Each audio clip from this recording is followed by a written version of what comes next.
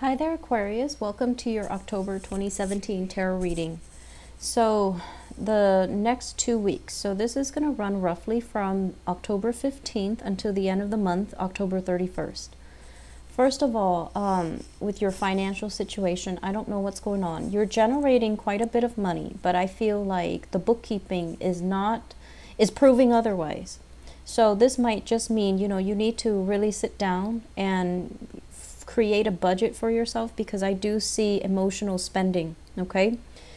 Emotional spending is not something I see often for an Aquarius person, but I also feel like when you are really, really busy, which you have been for the past few months, when you're really, really busy, I feel like finances kind of slip away from you. So I feel like you need to really sit down and, if you've been spending a lot of money shopping, for example, really take out the receipts and really think about, like, what do I absolutely need right now? Which items are essential and which items are nice, but, I don't really need them. So try to return those items, because I feel like a little bit of budgeting, financial management is in the picture for you, okay? This is a really good time for you to really make some investments. And I feel like you might want to avoid the volatility of the stock market. You might want to invest in, either physical property or even investments in like assets that, or things that are, that have like an inverse relationship with the stock market, such as gold, precious metals, minerals, and things like that. I feel like it's a good way to invest, and it's a good time to do that right now. So, make your money grow for you. And I feel like it's going to bear fruit, okay? The other thing I'm sensing as well is the way you communicate. There is a major, major breakthrough, and I'm really happy to see this for you guys. You're communicating with a lot more sensitivity. You're kind of like sitting back and letting other people finish their entire train of thoughts, no matter how tangential and how long-winded they are. You're becoming very patient. You're waiting for other people to finish talking before you interject, before you give your advice, before you help them sort out, all the pieces of the puzzle for them. So that's really good, and I'm happy to see this for you guys. So some of you might be working in that helping profession, where you're dealing with people who are very they're very scattered. Just intellectually, they're very scattered. They might have, a lot of holes in their stories, or they might have a lot of worries and concerns. And I feel like you're not only receptive, but you also you display a very courteous manner. You are becoming a lot more approachable, and these people are coming to you and they're just distraught, and you help them out.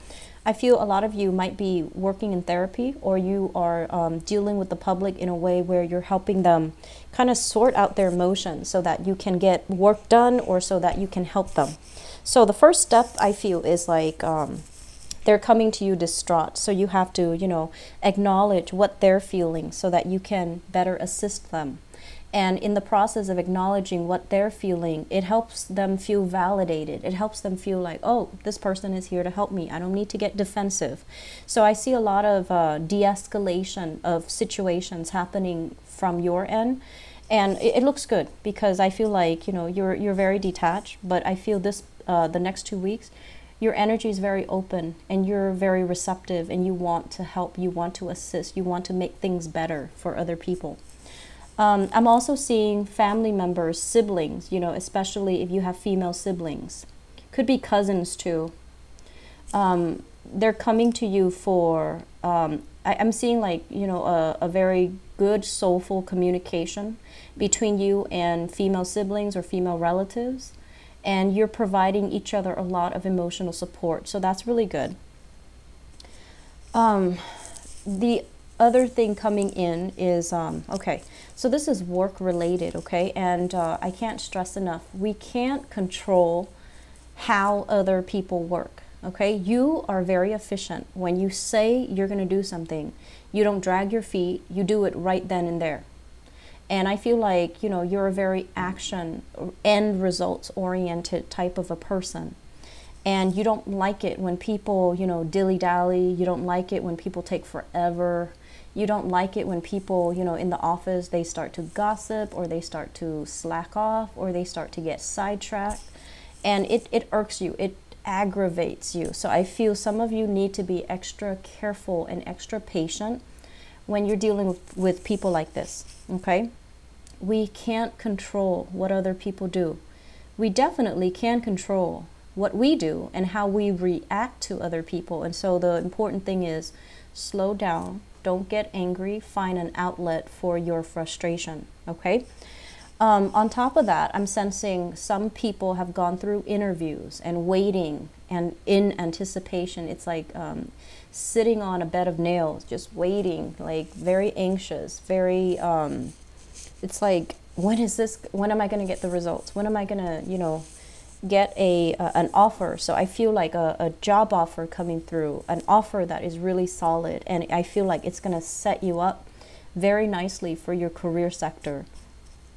I'm sensing as well, you have a supervisor, a boss, a manager, somebody that might be darker skin. So darker hair, darker skin, male or female. Is somebody that is quite really intelligent. Like they know everything that they're doing. They're like an expert in their field. And, you know, if it's a supervisor and they see all the other people dilly-dallying, you know, taking their sweet time doing something, it's not going unnoticed. This person knows, but they also know that they can't really control. So even though they're in a management position, they're telling you, you know, let's work smart rather than work hard. And they're telling you to slow down. It's like they're telling you, you know, slow down. You're getting everybody riled up, or you are riling yourself up over nothing. Slow down, relax, and things will be okay. So you're getting some reassurance from a dark skin. I am feeling supervisor, manager, somebody that you report to.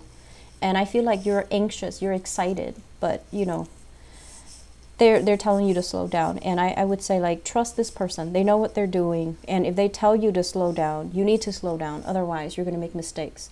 I feel a lot of mistakes with documents.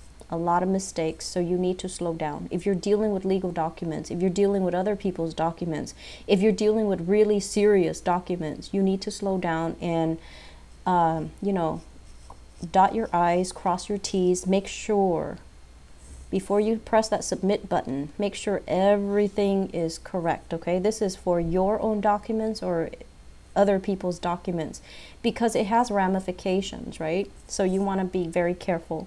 So in the process of trying to speed up, trying to get things done, trying to be productive, you might shortchange the work that you're doing. So be careful. Relationship sector, be patient with your partner. They're dealing with a lot, okay? So I see some disputes coming in, crabby energy, frustration. Do not bring your work home with you. Do not bring that, you know, chaotic frustration energy into your relationship, into your home. Because I feel like some of you are a little bit more irritable. You want to get things going. You want to get things done. And so just, you know, learn to compartmentalize. Learn to leave work at work. Learn to, you know, if you're upset at this person, don't take it out on another person. You know, sometimes I feel like, Aquarius, you do hold things in. You know, it's hard for you to express emotions. You do hold things in. And the danger of that is you're upset at one person, you hold it in, you repress it, and then it comes out at the wrong person. That's not fair to the other person, right? So be careful. I do see, once again, a house move. A house move. It's going to be in the picture for you. I feel like it's going to come a lot faster than you think. And I'm also sensing it's going to be great, okay? It's going to feel like home. So the next place is going to feel really good. It's going to feel stable. It's going to feel abundant. It's going to feel like home. I'm sensing many of you, you know, possibly moving to a place that might be a little bit a ways away, near a body of water. It looks good. I'm also sensing some of you are just like physically tired. You're physically tired. You're overworking. Mentally, you're always alert. But honestly, when your body is physically tired, your mind is going to be kind of like, it's like your mind's a computer, right? It needs to be rebooted. It needs to be, you know, defragmented. It needs to conserve energy too. And so when you're like physically tired, but your mind is so active, I feel that it runs away from you. So I do see a lot here about, you know, needing to discipline your body so that you can discipline your mind. And that is through exercise. That's through running. That's through weights. Whatever it is, I feel like the message is discipline your body and then your mind will follow. If your body is tired and your mind is really, really alert and you're like, oh, I can stay up all night, I can finish up this project, that project. Life doesn't work like that. Your body and your mind needs to be in sync, okay? Otherwise, you're running on adrenaline. And when we run on adrenaline, we don't do things correctly, okay? So careful about that. Career looks really, really, really good. I feel like something is breaking open for you and it looks very promising. It looks very hopeful. You're going to be really happy, okay? I have here the sun in your career house, and that is major success. A job where you are dealing with the public, a job where you are very visible to everybody around you. So that can be a double-edged sword. If you make mistakes, everyone's going to know. On the other hand, if you excel, everyone's going to know. So how you play with that energy, and you know, you're really smart, so I don't see you messing up. You're like a sponge. You absorb information really well. But once again, you know, conduct yourself in a manner that is very professional, very optimistic, and very positive, okay? Office politics will fade away. You will be fine, okay? And then the Sun card is linked up here with the Ace of Cups. The new job will bring about new passion, new love, new relationship. So that's really hopeful. And wherever you go, wherever you find yourself next, you're going to possibly meet a very outstanding, amazing love partner. Or at least I feel like these two things go hand in hand. So it's like you need to be professionally, financially where you want to be before the love will blossom for you. Either way, you have some really great things coming in, Aquarius. Don't fret, slow down, get yourself enough rest. Get some exercise if you are a little bit more on the inactive front. If you're just sitting, you know, near a computer and plugging away things all day, you need to get more physically active, okay? So I'm going to leave you with that. I hope it is helpful and I wish you all the best. Take care, okay? Bye-bye.